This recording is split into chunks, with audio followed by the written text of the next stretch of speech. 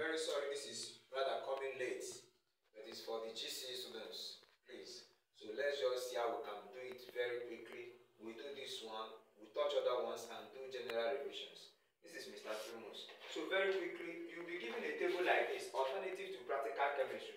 You'll be given a table like this and you are expected to fill this.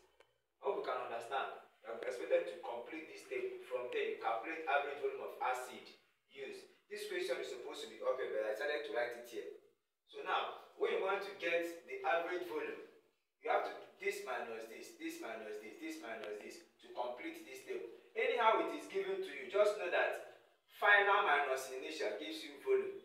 So they may give you these ones and skip these ones. So what is left for you is to know that this minus this gives you this. I hope you can understand that.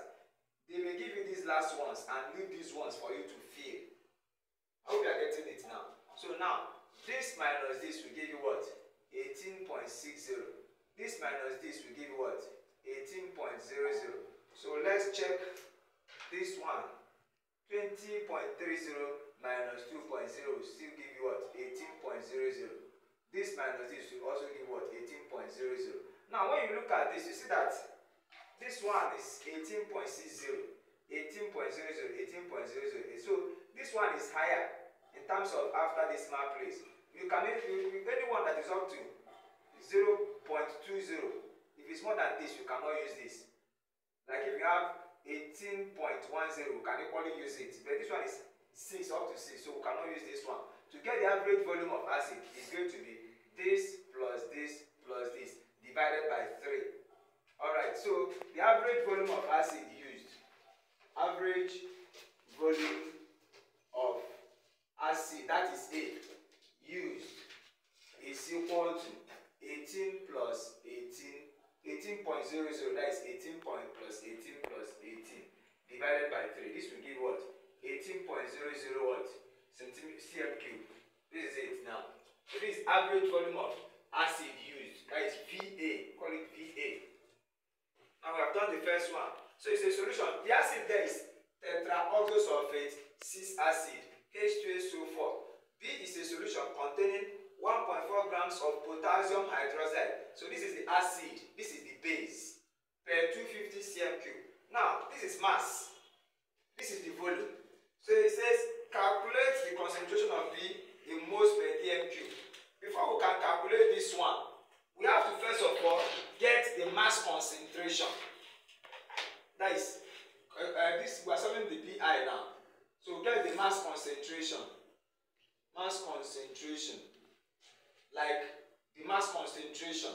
So now, what we want to get the mass concentration? See, 1.4 grams of potassium, 250 cm cube. So what we are going to do now is what? 1.4 times 1000 divided by what? 250. This will give us the concentration in grams per dm cube. This is cm cube. That's why we have to use 1000 to get it in grams per dm cube now. So 1.4 times 1000 divided by 250.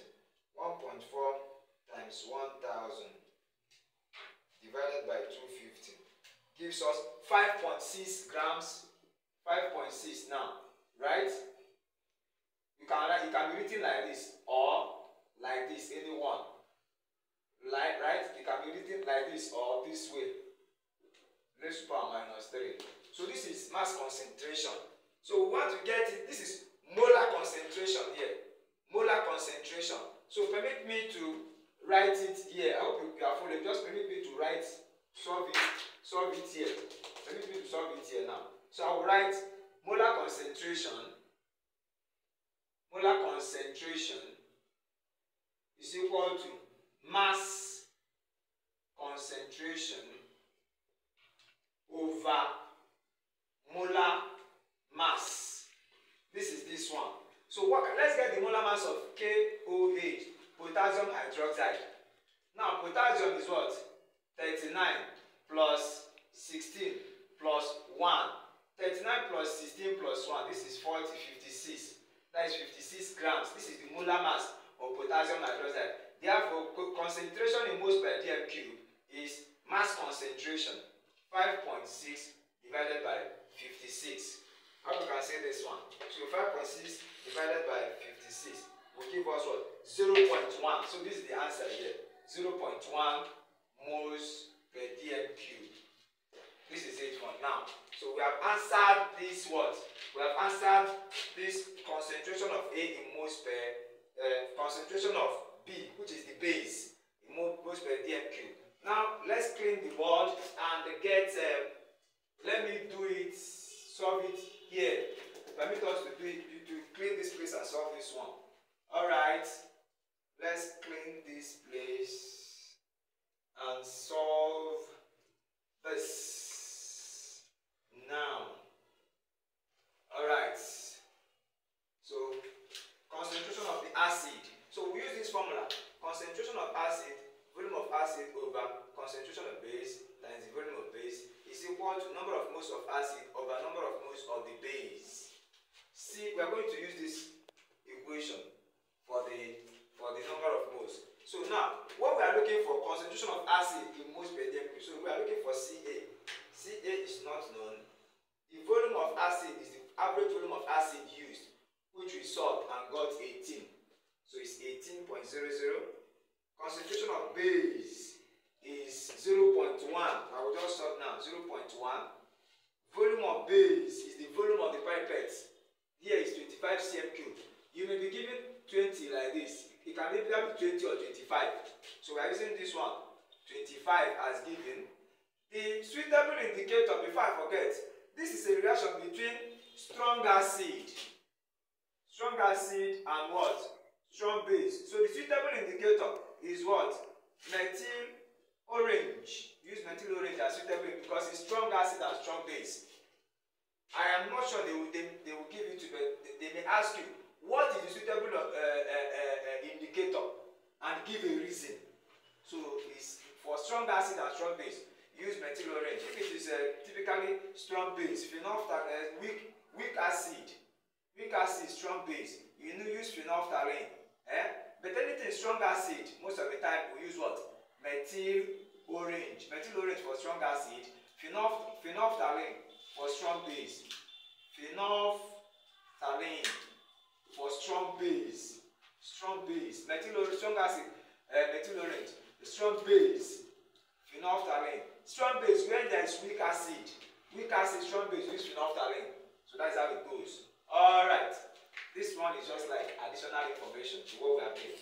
Okay, so we now go to number of moles of acid. See, acid is just 1. Here. The number of moles of base, 2 moles of KOH. Number of moles of base is what? 2. So we are good to go now. Let's fix all of them here. I can now clean this. Okay, so now we say Ca, we don't know, times Va18 over all over Cb 0.1 times volume of base 25, number of moles of acid 1, number of moles of base 2. So we cross multiply. Hope you can understand that. So 2 times 18 is 36 Ca equal to 0.1 times 25. That will give us 2.5 as well. Let me see. Okay, 2.5 equal to 2.5. Then I did 2 times this times Ca, 36 Ca. Concentration of, I'm just doing it like this. Then 1 times all this. So concentration of acid is now 2.5 over 36. So divided by 36 now gives us 0.069. The answer is what? 0.0694